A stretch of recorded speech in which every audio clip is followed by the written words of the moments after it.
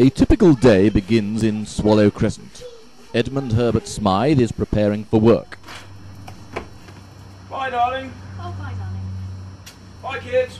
Bye, Dad.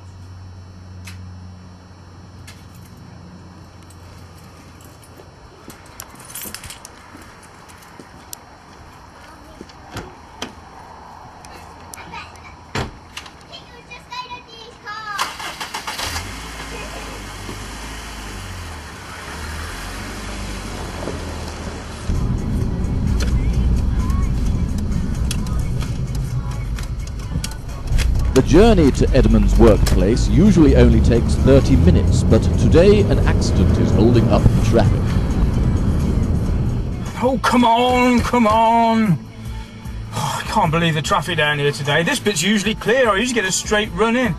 The problem is if I'm late, Barking Mad Johnson gets really narky. Oh, this bit's...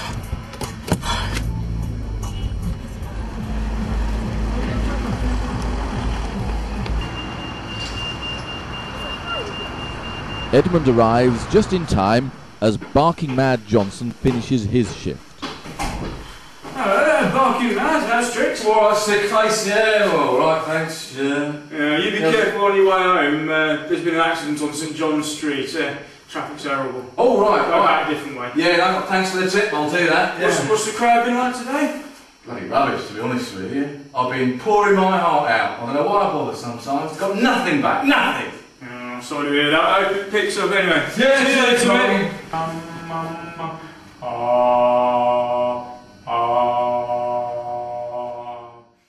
Edmund Herbert Smythe is a professional tramp.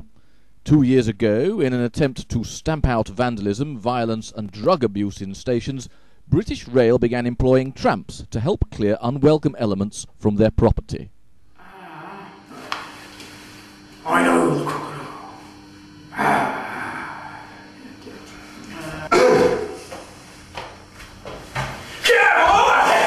Hello, you've got a tenner, you. Nice tenner for old sick mate. Go on, give us a tenner. What's that? Hey, Marjorie? He did what? I'll have him. Come on. I used to be a boxer. I had that Marvin Hagler idea, you slag. I think that went quite well, actually. Rather pleased with that one. Norbert Rostrom is the British Rail executive in charge of stations. He explains the decision to employ professional tramps. I can honestly say it's been a huge success. I mean, these days hardly anyone hangs about in the toilets and other public areas. In fact, many decent station users choose to wait to use facilities outside the station, keeping our environment in a lovely pristine condition. Oh yes, of course, we used to have real tramps, but they were terribly unreliable. Some of them just slept all day. Bunch of useless dossers, really. So we cleared them out and replaced them with proper professionals who really care about the work. I can honestly say the improved quality of customer service is largely down to the quality of modern tramping techniques. Oh, indeed, indeed, it is a well-rewarded profession. Hold on, look, it's here's the trophy that will be given to the winner of last year's Tramp of the Year award, Bleeding Arse Ferrier. Yes, marvellous, man, absolutely marvellous. Edmund's earlier optimism remains unfounded and the day is very quiet. This is disappointing, but Edmund is an aspiring actor and feels that his work as a tramp may lead to a high-profile acting career. Oh, that this too solid flesh would melt. Oh, that this too solid flesh would melt. Oh, that this too solid flesh would melt. Oh, yeah! Oh, yes! Who comes into my forest then, eh? What are you doing with my eggs? What eggs? Oh, the crocodile! Beware the crocodile with his scales! Can you hear him roar?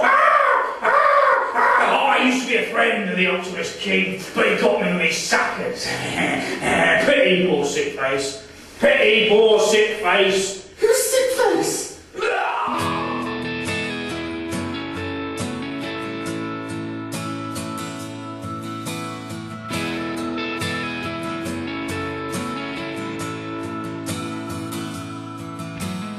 She danced in the dirty street.